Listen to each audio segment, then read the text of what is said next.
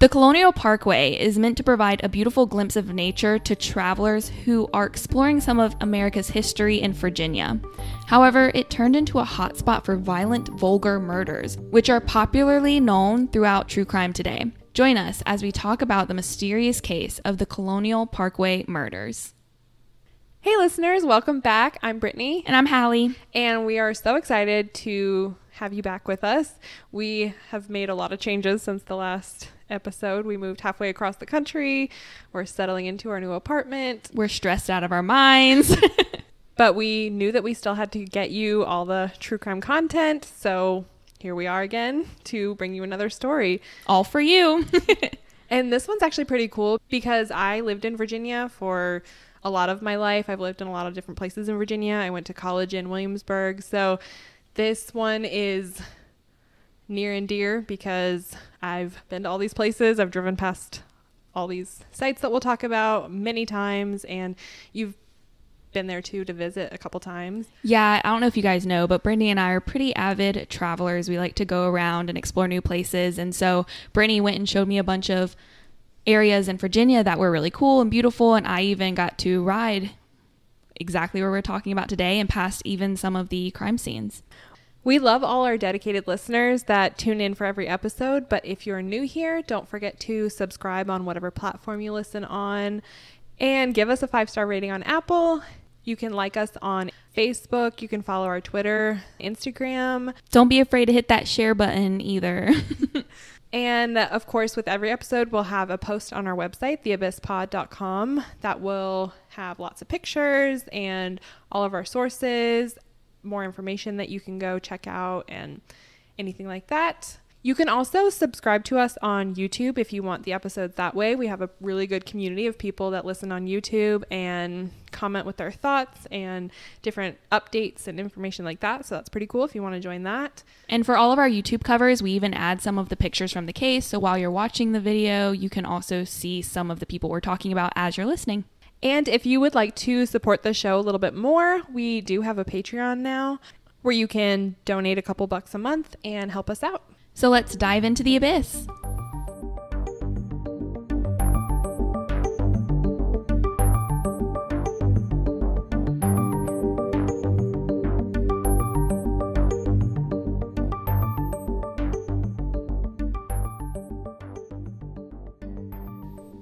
The Colonial Parkway is a 23-mile scenic drive throughout Virginia, and it connects the historic triangle. So that's Williamsburg, Jamestown, Yorktown. And construction for this road started back in 1930, and it would actually take them 26 years to complete this, which isn't abnormal. As we all know, construction takes forever, even with modern equipment. If you ever drive 95, you know that. It was built specifically with a focus, though, to preserve its history and to enjoy the nature and the beauty around it. Despite the efforts to create such a beautiful and safe parkway, it became an ever-growing crime scene. The first victims in the Colonial Parkway murders were Kathleen Thomas and Rebecca Dowski. We will refer to them as Kathy and Becky. And the information on their case is super abundant because Kathleen's brother has just dedicated so much time and energy into this case. Kathy actually had 3 older brothers, and they really pushed her to be the best that she could be. She was known as hardworking, intelligent, and compassionate. These traits just assisted her in her academics and her athletics, where she just thrived. Kathy's father and brother both served in the Navy. And in 1976, the U.S. Naval Academy started to accept women. Immediately, Kathy knew that she wanted to follow in the steps of her father and brother. She was part of the second ever co-ed integrated class in the U.S. Naval Academy, which was from 1977 to 1981. Her family was the first ever to have a father-son-daughter trio attend the Naval Academy. Because of this, Kathy had to push through a lot of hardships and obstacles that were presented during her time there, definitely because she was a woman, and just because being a student causes a lot of its own stress and pressures as well. Kathy was first stationed in Norfolk, Virginia as a logistics officer. There were many barriers that had to be broken, and she was a very strong-willed and determined girl, as we said, so she was determined to make her place. She really wanted to make the Navy her career, but the times were making it extremely difficult and complicated for her. For starters, there were very limited positions for women in general at this time, and she was a lesbian, which wasn't really accepted back then, so she had a lot of speed bumps along the way that were making it hard for her to get through.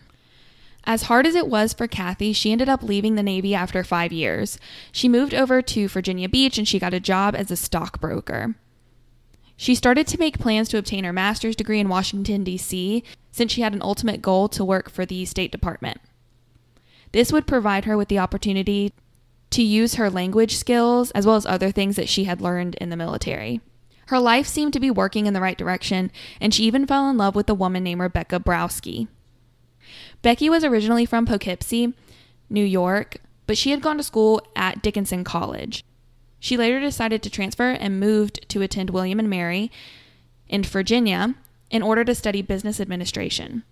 She was known to be super athletic and fun, and this really matched up with Kathy's personality, as we have mentioned. She had 2 jobs working as a clerk for her school as well as a daycare attendant for 2-year-olds. Which props to her because been there, done that. It was during her time at William and Mary that she met Kathy and really formed a strong romantic relationship. They had only been dating for 6 months when October strolled around. On October 9th, 1986, 27-year-old Kathy and 21-year-old Becky decided to go out to dinner. Becky was going to be heading home to visit her mom for fall break, and she would be gone for 5 days, so the girls wanted some quality time together before she left, and they decided to have a nice night out in Williamsburg. Which, if you haven't been to Williamsburg, old Colonial Williamsburg or anything like that, it's gorgeous. They finished up working on a project with friends at William and Mary and then went on their way. The following day, Kathy failed to show up for work and didn't call, and this was really strange. She was a very punctual and upstanding person, so she wasn't really one to just flake out, and she didn't call anybody. She didn't alert any of her friends that she'd be gone or anything like that. Also, Becky missed her final class before break, and this was super strange because she had been working so hard on a huge project that was due at that class. So it would have damaged her grade a lot to just not show up for that class, and her friends knew that this was not like her. Out of concern, they went and looked for her, and they actually found her car in the same spot that it had been the day earlier, and it was all packed up with her stuff for her trip. She was ready to go, but she was nowhere to be found.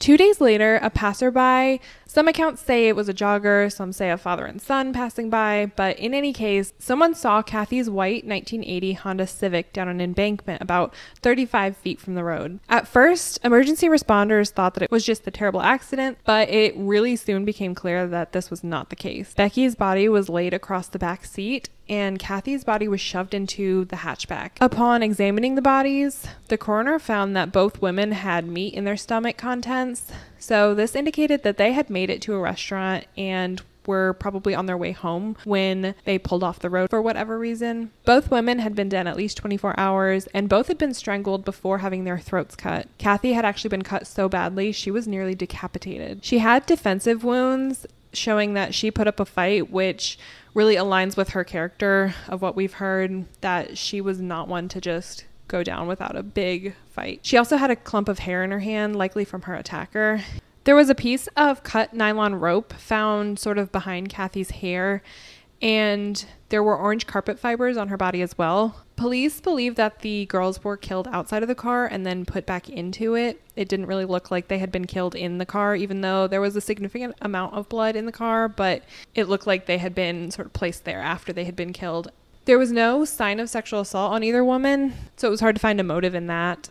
The car was examined as well, and it was apparent that the killer had attempted to set the car on fire. This crime, as brutal as it was, didn't look like it was by someone who really had a good handle on what they were doing. The killer had poured gasoline over the car and tried to light it on fire, and according to Bill Thomas, Kathy's brother, the killer did this before the car was pushed down the embankment. So while it was still at the top of the hill, they tried to set it on fire, and then that didn't work. So then they tried to push it into the water, and it got stuck in some brambles before hitting the water. So that attempt failed as well, but honestly, there's nothing really they could do at that point to obscure the car, so I'm sure they just took off after that. For such a gruesome murder, the killer seemed really scatterbrained and all over the place, which seems abnormal because you have to be pretty confident to go attack 2 women. Yeah, and to make it even stranger, nothing was missing from the car. So robbery wasn't really considered a motive. Like I said before, there was no sexual assault, so it wasn't a sexually motivated crime. And Kathy's wallet was in the car and open, as if she was getting something out. So this made police think that maybe the killer had impersonated a cop, or maybe was a cop or law enforcement of some kind, and had pulled the girls over, and as she was getting out her license and registration and all that, this person attacked. There were cigarette butts scattered around the scene, but they couldn't really conclusively be linked to the crime. Lots of people just throw trash everywhere, and so it's hard to connect it, especially because DNA testing wasn't really very developed then. So none of that really made for good evidence. Unfortunately, it wouldn't be too long before another murder took place. In fact, it would only be about a year later. David Knobling and Robin Edwards were in a romantic relationship. However, it wasn't exactly legal because David was 20 and Robin was only 14. Robin was considered a free spirit, and her friends knew her as very vibrant, kind, and loving. At one point, Robin ran away from home and was out of school for a few weeks. She would often talk to her friends about this boyfriend she had and how he was so much older than her. She seemed to just be really head over heels for this guy. However, this boyfriend, David Knobling, also had a long-term girlfriend who was newly pregnant. So for David, Robin was more of a side fling. In September of 1987, Robin and David decided to sneak away for some time alone. On September 21st, David's car was discovered at the Ragged Island Wildlife Refuge, close to Smithfield, Virginia. The driver's side door was open and the window was partially down, which stuck out as abnormal to officers because the night of their disappearance happened to be a rainy night. The keys were in the ignition and the radio was playing. David's wallet was open on the dashboard and their underwear was found in the trunk, but there were no signs of the bodies. 2 days later, on September 23rd, David and Robin's bodies washed ashore in the James River about 2 miles from where they had found David's car. David was about 30 yards from Robin, and both were partially clothed and had gunshot wounds to their heads. David was wearing a belt that was unfastened, and Robin's bra was also unfastened and around her neck. It was a mystery what happened to these two, and the case remained unsolved. The next incident came a little less than 7 months later. On April 9th, 1988, 2 students from Christopher Newport College, which is now Christopher Newport University, 18-year-old Cassandra Lee Haley and 20-year-old Richard Keith Call were headed out to a party for their first date. The following day, on April 10th, Keith's father happened to be driving by on his way to work and spotted Keith's red Toyota Celica in an area overlooking the York River on the Colonial Parkway. This was about 3 miles from where David and Robin were found. He noted empty beer cans and Cassandra's purse in the car. The driver's door was cracked open, but Keith's father just assumed that Keith and his date were taking a walk and that they'd be back. Being on his way to work, he didn't really have time to stick around and just wait and see when they came back, so he just sort of wrote it off and went on his way. About an hour later, a park ranger pulled up to the car and made a report.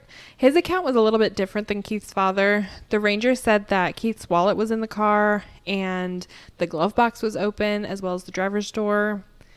Keith's clothes were folded and put in the back seat, and Cassandra's purse, along with her bra, a boot, and her and Keith's underwear were also present in the car.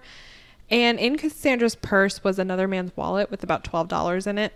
Cassandra's wallet and jewelry were missing. Later, it came out that the ranger had actually been at the car earlier that day, even before Keith's father came by. He had looked through the contents of the car and took some IDs and things like that to see if he could determine whose car it was. At that point, he just kind of thought someone abandoned the car or someone was off doing something they weren't supposed to be doing. So he took some things and tried to figure it out. After Keith's father left the car, the ranger came back thinking maybe this was more than just an abandoned car. So he put everything back the way that he found it, and he was just too embarrassed to admit this later.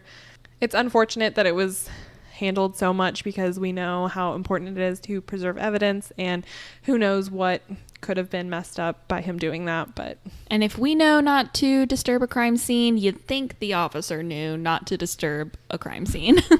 Some people think this was more than just ineptitude. Some people think that this added more evidence that someone in law enforcement was committing these crimes, because it could have just been that he was making sure that his fingerprints would be over the car, or maybe he took other evidence or something like that. Some people thought this was even more proof that it was something malicious, not just being bad at your job. Keith and Cassandra's bodies were never found and have never been found to this day, but police ruled it a homicide. The last official murders that are tied to the Colonial Parkway murders are of two individuals named Anna Maria Phelps, who was 18 at the time, and Daniel Lauer, who was 21. Daniel was a really good friend of Anna Maria's boyfriend, and since Anna Maria and her boyfriend lived together, they were allowing Daniel to move into their apartment with them. While working on the move during Labor Day weekend in September of 1989, Anna Maria and Daniel vanished. No one knew what happened to them or where they were, and the only thing they found was Daniel's car. It was found at a rest stop off of Interstate 64 between Richmond and Williamsburg. The keys were still in the ignition, and Anna Maria's purse was still present. Does that sound familiar? Because it does to me. Police brought out search dogs to attempt to locate a trail, and they assumed maybe the two of them had walked into the woods, but unfortunately, the scent went nowhere. Helicopters were even brought out to do an aerial search of the location for 3 days, but they came up empty-handed. A month after their disappearance, two hunters ended up stumbling upon skeletal remains, and it was later confirmed to be Anna Maria and Daniel. Due to the advanced decomposition that they were in, it was really hard to determine their cause of death, but they were able to tell that each had been stabbed. After assessing the multiple crime scenes, it was suspected that the perpetrator was either in law enforcement or pretending to be. This would make sense with the people having their wallets out, windows down, keys in the ignition, and their doors open. Even though these 4 double homicides seem closely related, it is also suspected that maybe they were done by different people. This would make sense too if it was a copycat. We all know that copycats happen pretty often, and that would make sense for the slight differences in some of the murders. And honestly, that's somewhat more terrifying to think that multiple people in such a small area are capable of such outlandish behavior. So like we said, even though those are the only 4 murders that are attributed to the Colonial Parkway killer, some speculate that there were even more victims than that. And there are many cases that have been kind of tangentially linked to it. One case that could possibly be related is that of Donna Hall and Mike Margaret. 18-year-old Donna was described as a kind and outgoing person that made friends easily, and 21-year-old Mike was friendly and loved the outdoors, especially driving to the Outer Bank, and he worked at Virginia Power. On August 17th, 1984, about 2 years before the murders of Kathy and Becky, Donna and Mike were planning to leave for a camping trip. Mike left work early that day and swung by Donna's to pick her up, and then they went back to his house to pick up some camping equipment, and then they went to a friend's house to pick up the tent. So they were driving around a lot that day. They hung out at this friend's house for about an hour before making their moves towards the campsite. On August 21st, a man was walking his dog and found the bodies of Donna and Mike near Mike's Jeep in a wooded area behind Donna's apartment. Neither of them had been seen in 4 days. There was blood spatter found in the car, and there was a blanket spread out beside the Jeep, and some of Donna's cigarette butts were scattered around.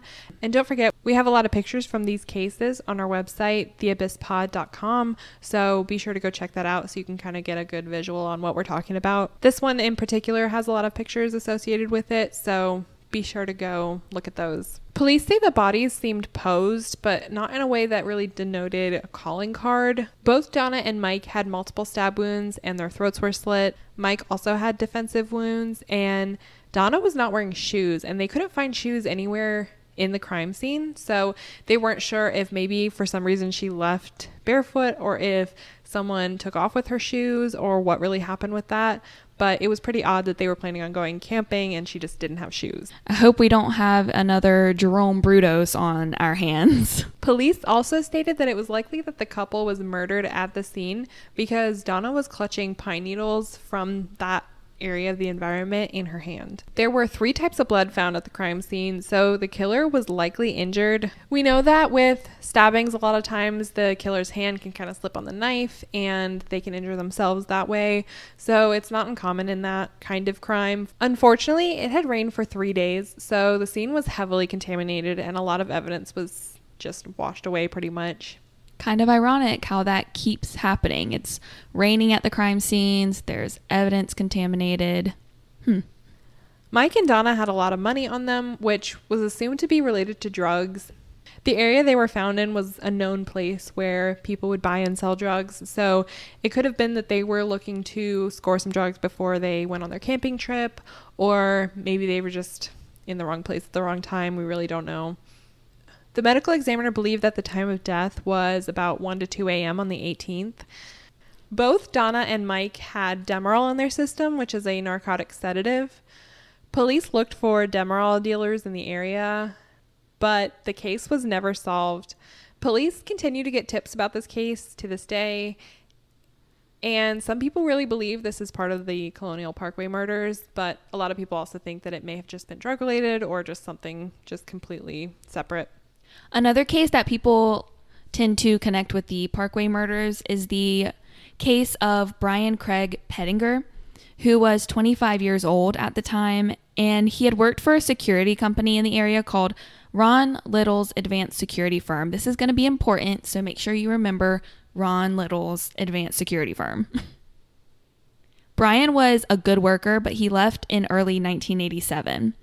Brian was last seen at a nearby nightclub, and then on February 1987, he was found in a marshy area of the James River in Suffolk, Virginia.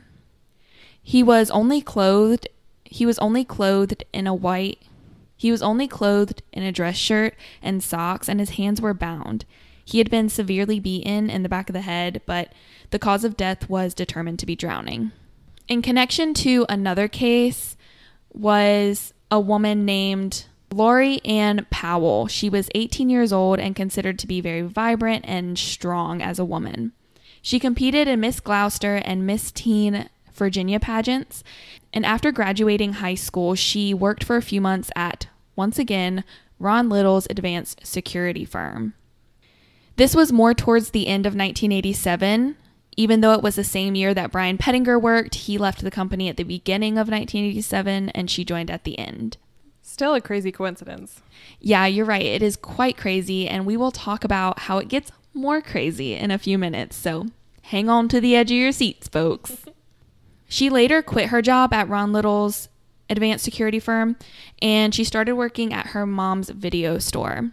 Lori Ann had a boyfriend of 3 years named Chris Cutler. This relationship was very, very toxic. It was said that they fought often, and she even started carrying a knife on her at all times for protection. She was a fighter and was always prepared to protect herself. On March 8th, 1988, Lori Ann and her boyfriend were in a car on the Colonial Parkway when they got into a very bad argument. Chris stopped the car and dropped her off alone and in the dark on the side of the parkway around 11 or 12 at night. This is absolutely absurd. He literally drove away and left her on the side of the Colonial Parkway at night by herself. Never is that okay. Chris Cutler returned about 40 minutes later to, I guess, pick her up or check on her. I don't know why you would even leave her in the first place and why it even took you 40 minutes to turn your butt around and go get her. But she was gone. He searched for her a little bit just by driving around, and he couldn't find her anywhere, so he just left. About a month later, on April 2nd, 1988, Lori Ann's body was found at the James River, same as Brian Pettinger. She was nude and she had multiple stab wounds in her back. Joanne, Lori Ann's mother, spiraled into a very deep depression after her daughter's murder. In 1998, she went on to the Oprah Winfrey Show and she met with Dr. Phil to discuss her daughter's death and her own personal struggles that she had had after the fact. She confessed that she was planning on committing suicide before the show, but that Dr. Phil helped her change her perspective completely. And we're going to play that audio for you now. What is it you want to say about your daughter? That Lorianne was a person, that she deserved to live, that she didn't deserve to be thrown away like a bag of trash. They threw her away in the river like a bag of trash. And she didn't deserve that. What did it do to you when they took your little girl away from you? It ended my life. I no longer wanted to do anything. I don't want to feel joy or happiness. I don't want to smile. They destroyed me. I know this is a terrible thing to say, and I have tried in my heart, I really have, to forgive. But I hope they're in the same hell I am.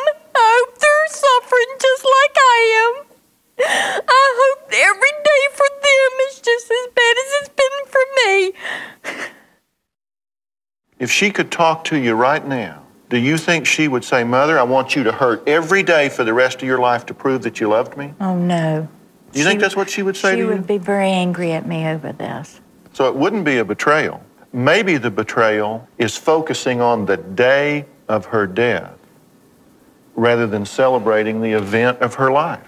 She lived for 18 vibrant and wonderful years, and you focus on the day that she died. I never thought of it that way. I really never thought of it that way. And we asked her, tell me what's going on with you right now. I thought after I'd made this goal that now I could go home. I'm sorry. I was going to go home and take my life. And in that moment, in looking in her eye, you knew there was no melodrama. This woman was deadly, deadly serious. You can really hear how much she's hurting, and we'll even link the video on the website so you can visually see her, and we really recommend you go look at it, because the moment where the light flicks on in her head and she switches her perspective is a physical change. You can see it all over her face, just written. Yeah, cue the waterworks. It definitely made me cry to watch her. I know. We were sitting in the middle of a Starbucks watching this while we were working on our research, and we both started getting watery-eyed.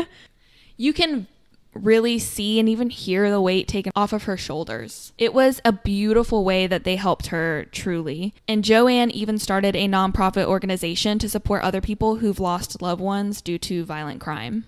Now, if you remember, both Lori Ann Powell and Brian Pettinger worked for Ron Little at his security company. I'm about to drop the mic. Ready? Ron Little was also a Gloucester County Sheriff's deputy. Ooh. Now, I think we've been speculating this whole time that a police officer could have been behind it. So this is very interesting that he's connected to two of the victims. He actually started an investigation into the murders of Brian and Lori Ann because he knew them.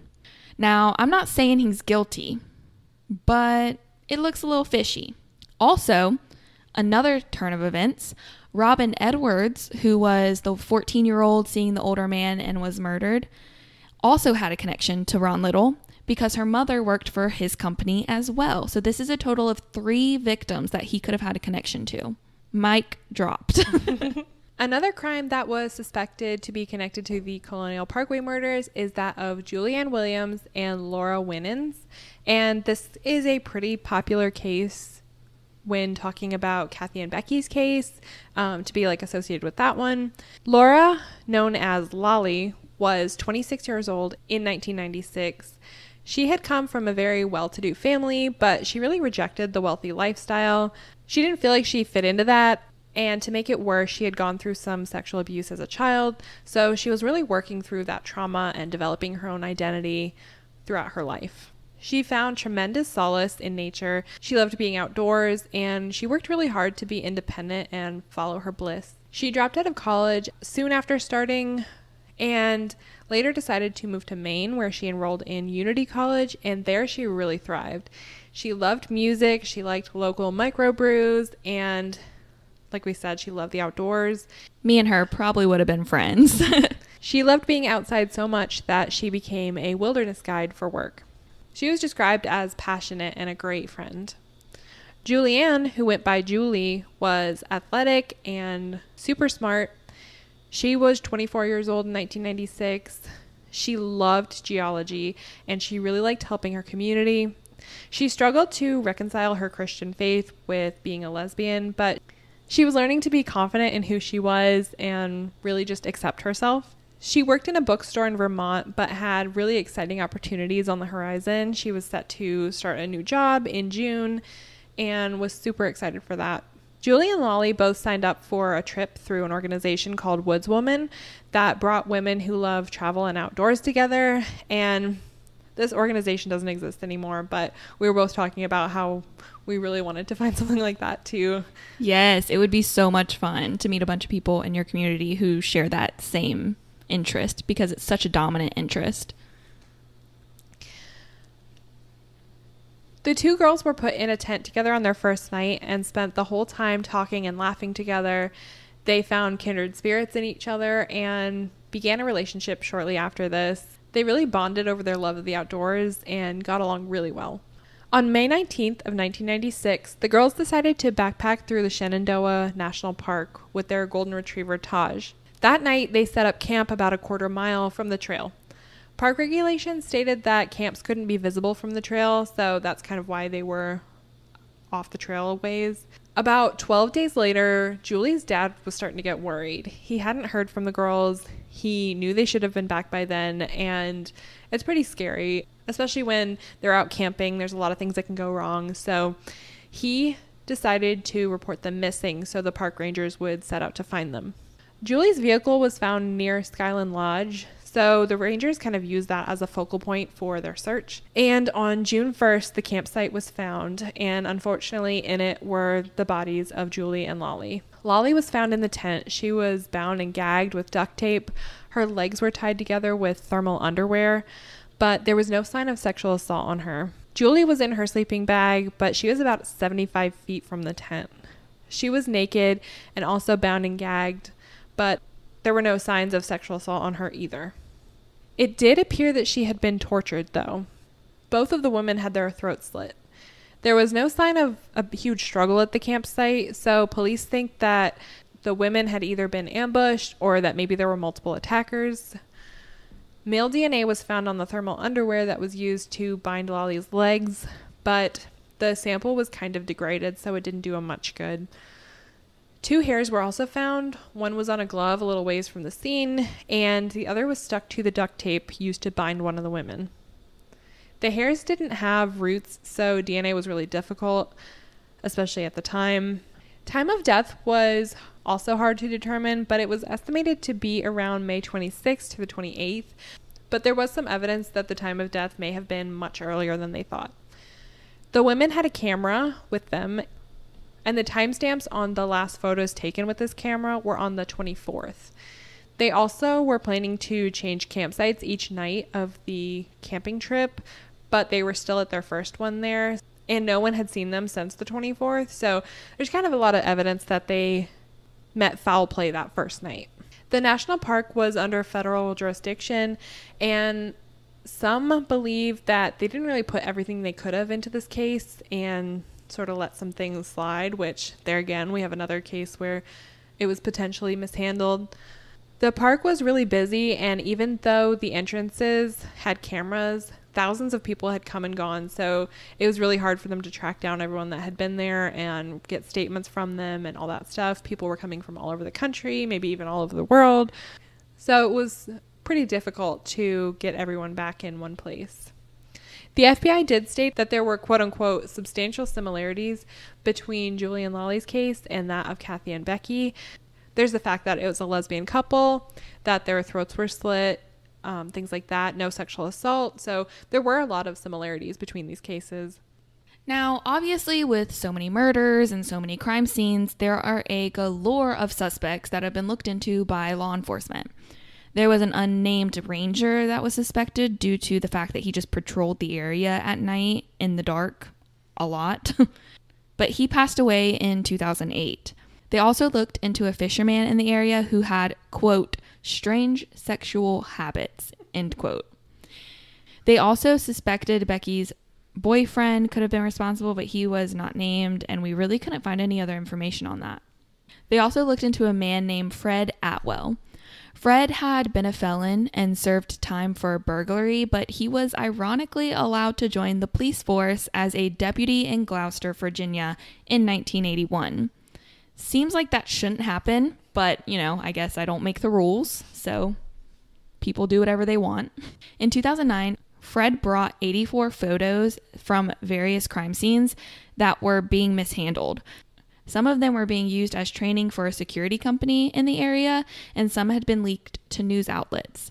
This struck me personally as really interesting because some of the photos were being used as training for a security company. Well, Ron Little owned a security company, and he was also a sheriff's deputy in Gloucester, Virginia, which Fred Atwell was also a deputy in Gloucester, Virginia. So it seems like they would know each other, and seems to be that they are mishandling information. I don't know. Those connections haven't quite pieced together how it would work, but it's definitely strange that there are so many with the two of them. Fred Atwell bringing up these photos brought the case back into view for the FBI, and they started looking into it in depth again. Fred really dove headfirst into the Colonial Parkway murders and started involving himself with the investigation, and even through support of the family. However, things took a turn for the weird when Fred started lying to the family. He told Kathleen's brother, who had been very involved in the case, if you remember, that he was talking to some attorney out of the country and that he had more information about the murders, and so on and so forth.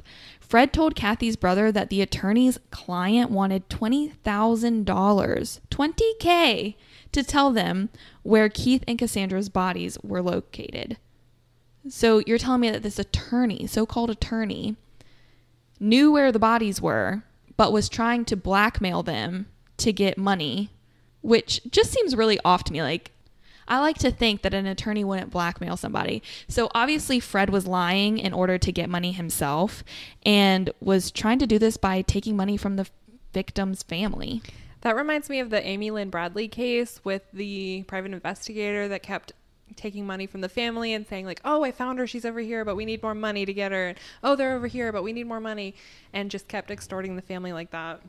And it doesn't end here. Fred seems to be a very greedy, money hungry individual, because in 2010, Fred Atwell set up a fraudulent raffle ticket where all of the money went to a fake account for the victims of the Colonial Parkway murders. Fred ended up taking the money, but the police were unable to determine exactly how much he had managed to gather from this fake fund.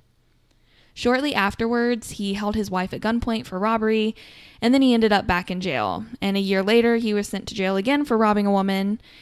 Supposedly, he ran out of the woods, said he lived in the woods and was hungry, then stole her purse and ran away. So it sounds like he was on something. He was tripping. I don't know. Something was going on because he had a few bolts loose.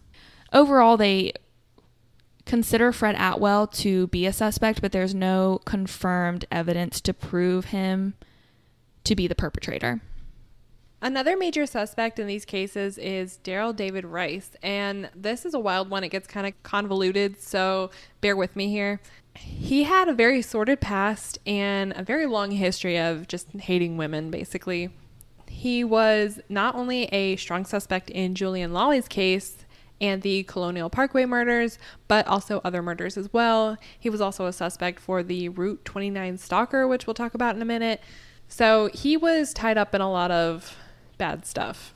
Like I said, this gets kind of convoluted, so stick with me on this. They won't all be in chronological order, just to kind of explain a way that fits into the more broad story. But Daryl's web is very tangled, so there's a lot to unpack here, and we wanted to give you the best picture that we could of who he was. Daryl was single, he had no kids, and in 1996 he was fired from his job for frequently yelling obscenities at female coworkers. They claim that he would push coworkers and make them spill their coffee and steal things from the office. So all around, just not a great guy to work with. Probably should have been fired on the first or second time. Yeah, the fact that he has a string of reasons that he was fired is a little concerning, but maybe assaulting a coworker should have been enough. you would hope. In July of 1997, he was driving down Skyline Drive when he came upon Yvonne Malbasha. She was riding her bike, just kind of enjoying the scenery, and he pulled off the road behind her and started screaming obscenities at her. He tried to grab her and force her into his car, but she was a badass and fought him off. He got back in his car and actually tried to run her off the road a couple times, but she evaded him by getting behind a guardrail and a tree and basically just preventing him from running her over.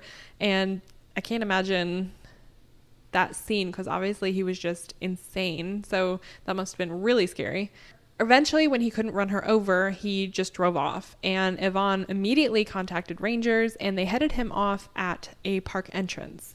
He was wearing a different shirt, and where the truck didn't have any license plates when he attacked Yvonne, it did now.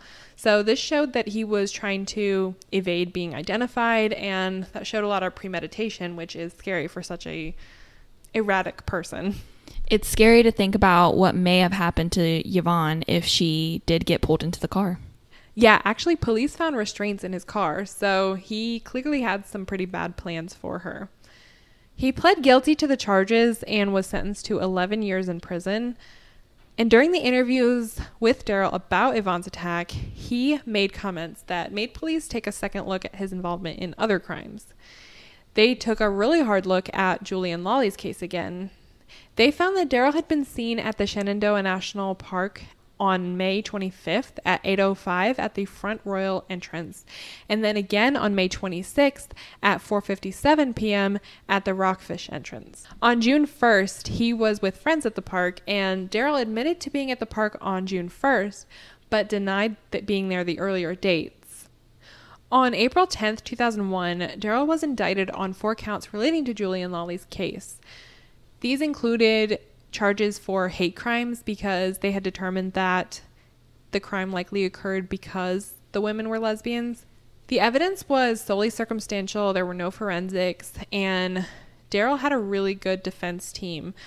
They sought to really tear apart the case that was against him, and in 2003, the hair from the campsite was finally tested, and it was found not to match Daryl, which pretty much ended the case against him, and the charges were dropped without prejudice in 2004.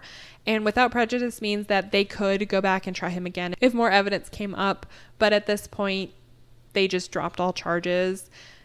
That's definitely not solid evidence that he didn't do it, because that hair could have come from anywhere, honestly, but it was enough to sort of end that path to try to convict Daryl on it. The FBI is still investigating that case, still gets tips and everything. So hopefully at some point we'll get good updates on that. But as of now, there's nothing being actively pursued. But this was not the only time that Daryl's name came up in an investigation. If you remember me mentioning the Route 29 stalker, that's a whole nother set of cases that have been connected to him. To explain this, we have to rewind to before Yvonne's attack, back to early 1996. Many women reported a man signaling them to pull off the road as they drove down Route 29. Some ignored him while others stopped. He would honk and flash his lights and all of that as if something was wrong with the women's vehicles. To those he stopped, he told them that he saw sparks coming out from the bottom of their car and offered to drive them to a phone to get help. 3 of the over 20 women that reported this happening agreed to get in his car. 2 of these women were dropped off without incident, but one, Carmelita Shomo, was not so lucky. On February 23rd, 1996, she was driving home from work when a man driving behind her started flashing his lights, signaling her to pull off. Initially, she thought it was her husband or maybe someone that she knew, so she did pull off the road, but found that a stranger was approaching her car. He said the old story, sparks were flying out from under her car, and he even rattled off some reasons this could have been happening and said the car was really not safe to drive. He sounded like he knew what he was talking about, so Carmelita became pretty scared at the condition of her car and agreed when the man offered to drive her to a phone. She hung a white piece of cloth on her car to show distress, and then they drove off. The man said his name was Larry, and the two chatted a little bit, but soon Carmelita noticed that Larry was acting pretty squirrely and started getting off vibes. She asked to be dropped off, and the man then became enraged. He grabbed her by the neck and forced her head into his lap and held a screwdriver to her neck. A struggle ensued, and somehow the passenger door became open. Carmelita managed to get out the door, but before she could jump out of the car, her foot became tangled in the seatbelt, and the man drove off and dragged her a little bit before she could get untangled, breaking her ankle really badly as she fell. She yelled for help on the side of the road, but no one stopped. All the cars just drove past her. But eventually, a ranger that lived nearby heard her and ran to help. Carmelita didn't speak English well, so at first it was assumed that her husband attacked her, so police didn't put a detective to investigate her case until the next day when she finally got someone to understand what had really happened. Another woman that could have possibly been connected to Daryl Rice was a young woman named Alicia Showalter. Alicia was a fourth-year graduate student in the pharmacy program at Johns Hopkins. Alicia started driving to Charlottesville one day to meet her mom around 11 o'clock in the morning in January. When she didn't show up, her mom got worried and called Alicia's husband, Mark. Mark told her just to be patient and give Alicia a little bit more time. By 11:30, Alicia's mother, Sadie, still had not heard from Alicia. She was getting even more concerned, and so she called Mark again. But he was studying and missed the phone call. After about 2.5 hours, Sadie decided to call her husband, Harley, and he phoned Mark until they were finally able to get through. All three of them became panicked since Alicia was nowhere to be found, and Mark immediately called the police, and Sadie got in her car and drove to Route 29 to search for her on the road. Sadie drove and drove and even stated that she felt like she should have kept driving, but she ended up turning off of Route 29 onto 33 and headed back home with no further news. At 1:15, someone stumbled upon Alicia's credit card and called it in. Only 5 hours later, they found her car abandoned. On March 2nd, someone found Alicia's parka, which caused the family to become more and more concerned about her safety. Distant families started migrating into the town to support the immediate family of Alicia and to help search for her. On March 7th, a man noticed that some buzzards were swarming overhead, and he decided to check it out and see what's going on. It was there that he discovered the body of Alicia Showalter. She had been decomposing for 2 months, so it was really hard to determine the cause of death.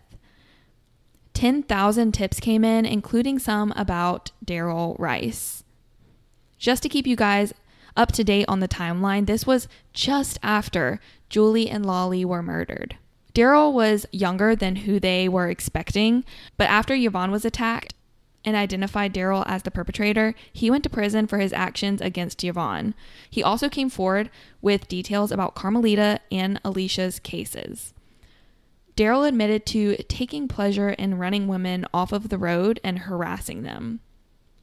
In 2002, Carmelita officially pointed out Daryl Rice as her attacker and even testified to this in court in 2005. During the proceedings, Daryl maintained his innocence but took an Alford plea deal. He was still released in 2007 on parole with a tether, only serving 10 out of the 11 years that he was sentenced to. 2 years after his release, he admitted that he violated parole by using drugs and watching pornography, and he was sent back to jail for 9 months. Even though Alicia Showalter's case, the Route 29 stalker, and Julian Lawley's case match closely with Daryl Rice, they are still considered to be unsolved. Several other names came up over the course of the investigation, too. Richard Evanitz, a serial killer active between Florida and Virginia, was suspected. Richard served in the Navy and received a Good Conduct Medal. He served about 8 years before leaving, but in January of 1987, Richard exposed himself to a 15-year-old girl. He was arrested a month later and pled no contest, and he received 3 years probation. He was also suspected of a 1994 abduction and a 1995 rape. Between 1996 and 1997, he abducted and killed at least 3 girls. On June 24, 2002, he abducted a 15-year-old girl named Kara Robinson in Columbia, South Carolina. He raped her and tied her to his bed, but while he slept, she escaped and identified him to the police.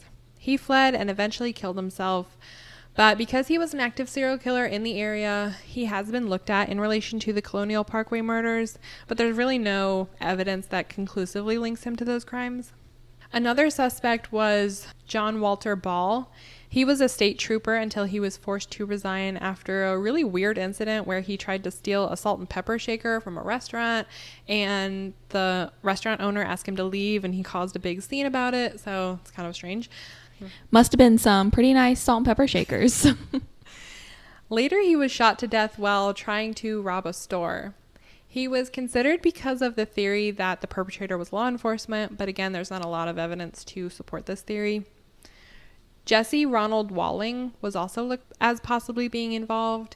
He was an unemployed heavy equipment operator with a violent temper. He had raped and killed a woman by slitting her throat, and this murder occurred near the Colonial Parkway.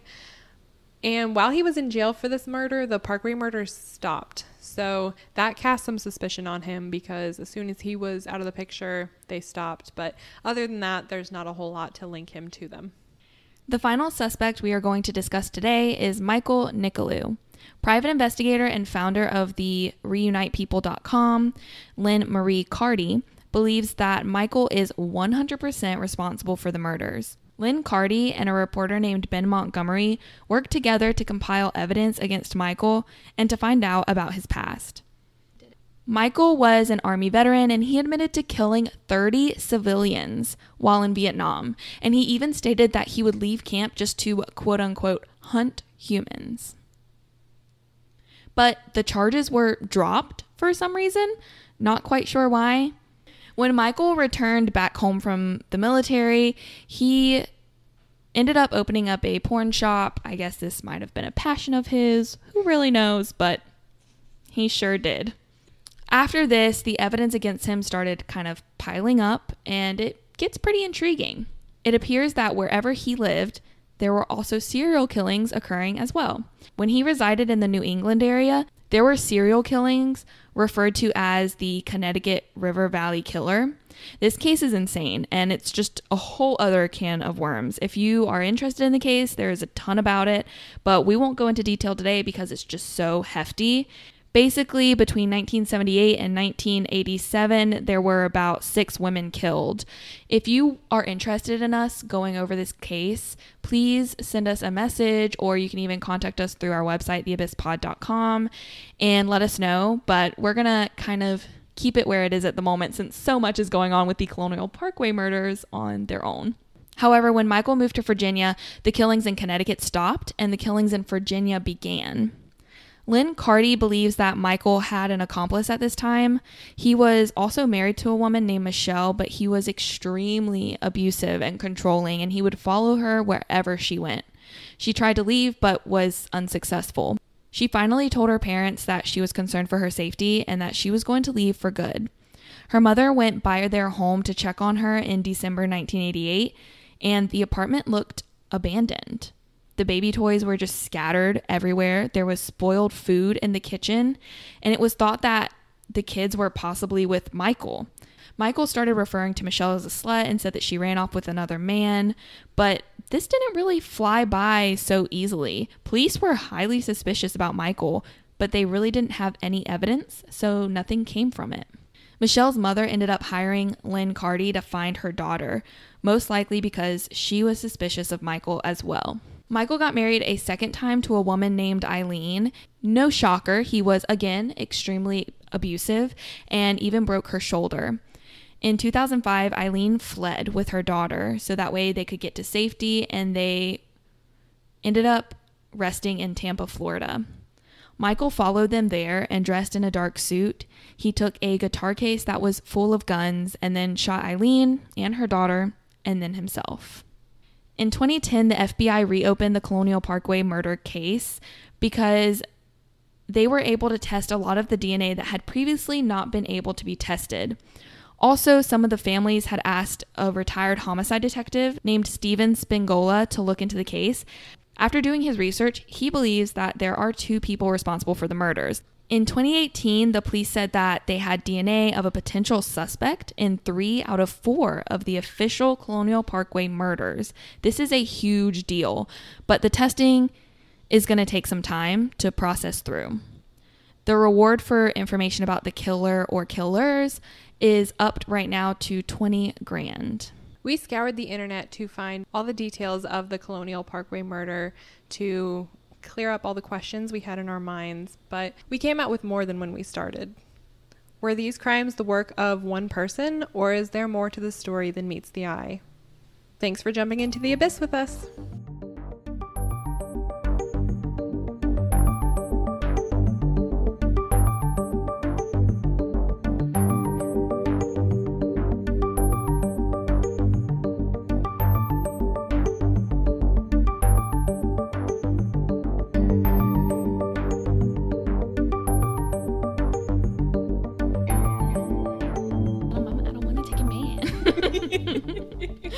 Such a good rap. Okay. Got that all on recording. Did you really? Okay. Should I go for it? All right. No scuttlebutt. Okay. Which are popular. Let me just restart. Okay. Who was nearly pregnant. She was getting there. Throw. Better catch. Straighten it. Volleyball. Back to you. Soccer kick.